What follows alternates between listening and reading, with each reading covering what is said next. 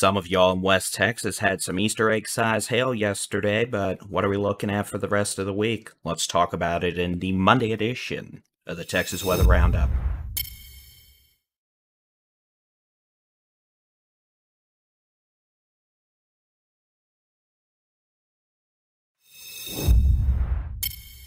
Good morning, I'm Texas Storm Chaser's David Reimer, and this is the Texas Weather Roundup for Monday, the 10th of April, 2023. We did end up dealing with thunderstorms yesterday across portions of the Panhandle in West Texas. Some of those, unfortunately, did have quite a bit of hail, contrary to what I expected and expressed on Friday's Texas Weather Roundup. Unfortunately, we did have a bit more instability than model data was projecting when I created the forecast on Friday. So what I expected to be a couple of showers without a big high impact issue or washouts ended up being quite a bit of hail, unfortunately. So sometimes that just happens, but unfortunately some of y'all got hail, but the good news is some of y'all also got needed rainfall.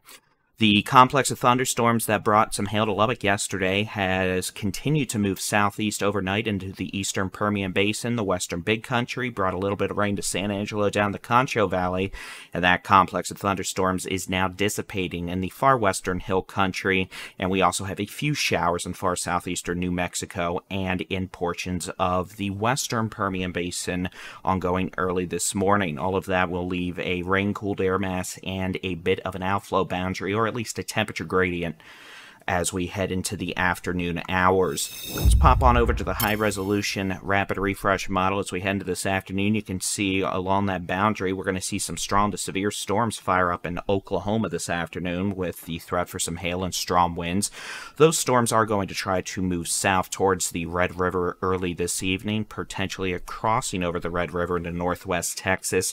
We could also see a few scattered showers and storms this afternoon across portions of the Concho Valley and then back west into West Texas. And you can see we also have some showery garbage, for the lack of a better term, across southeast Texas, down the coast into South Texas, and we are not expecting a lot of hail out of that, but, you know, frequent cloud-to-ground lightning, some gusty winds, some heavy rain, maybe some small hail will be possible. Then as we head into Tuesday, we're going to start to dry out across more of the state. You'll note precipitation chances start to be confined to portions of, here, we'll just let the loop play out and I'll talk over it. You could see some scattered showers and storms, especially along the upper Texas coast tomorrow and into Tuesday afternoon. Maybe a few storms across the northern Edwards Plateau into the southern Concho Valley.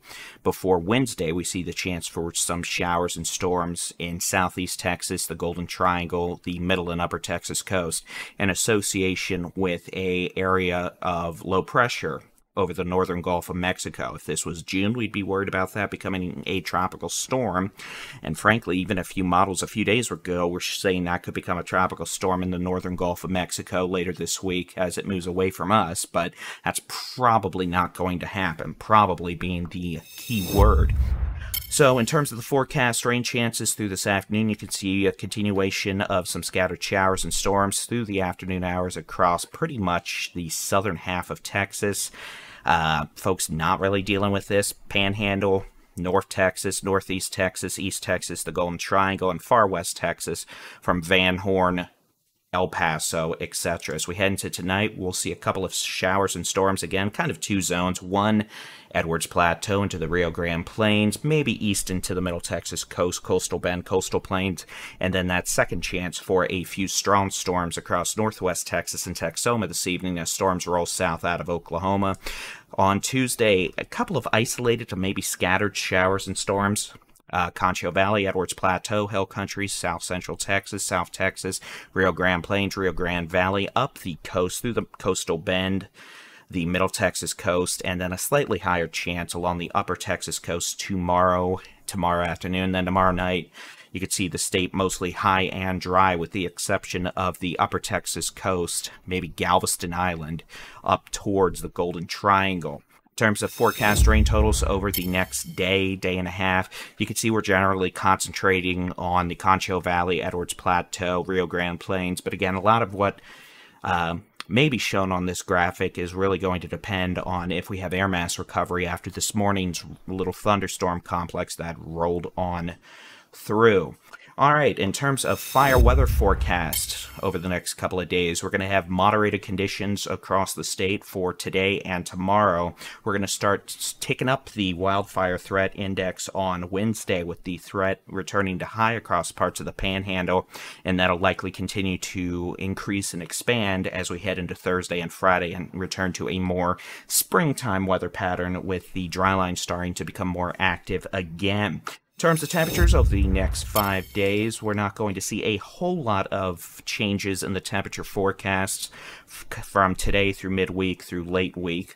We will be dealing with a strong cold front Friday into Saturday into Sunday, which will bring a northerly wind shift and some drop in temperatures in addition to precipitation chances. So for today, we're generally talking about 70s to right around 80 degrees across Texas. A little warmer tomorrow across the far western sections of Texas, down into the Guadalupe Mountains. Pecos there at about 86 tomorrow. Dalhart probably 82, 83. You can see 83 in Dumas, 82 in Amarillo. 70s to lower 80s elsewhere. A couple degrees warmer on Wednesday. 80s become widespread across the panhandle. You can definitely see the terrain features there across the panhandle and coming off the Caprock showing up in this high temperature forecast. Could see 80s, maybe a 90-degree reading there across the western third of Texas. Otherwise, 70s to low 80s eastern two-thirds of Texas as we head into Thursday. Honestly, same story. I mean, temperatures might get 1-2 degrees warmer, but again, we're not really dealing with any sort of massive temperature fluctuations. And then on Friday, we are going to see a bit of a change here as the dry line becomes active. We're going to start seeing a cold front approach from the north. Wednesday, Thursday, Friday, we will see increased wind speeds across Texas, so it'll actually act like April again with the wind. And then we're also going to probably see our warmest day of the week, at least the work week, on Friday across the state, with plenty of 80s across the state, maybe a couple of 90s, and then also perhaps the chance for a few severe storms on Friday as the dry line becomes active. And then we may see thunderstorm chances on Saturday across the southeastern two-thirds of Texas, but there's still plenty of disagreement in weather model land, so we'll just deal with that as we get a little later in the week. But do not be surprised if we're talking about the chance for some stormies by Friday and Saturday across the state. So with all that being said, hope some of y'all did get rain over the weekend. We needed it without the hail, obviously. We will have the next Texas Weather Roundup out by 7 a.m. Tuesday. As always, you can keep an eye on the sky and get your local weather forecasts in the free Texas Storm Chasers mobile app. Just search for Texas Storm Chasers in your device's app store. Y'all have a great Monday, and God bless.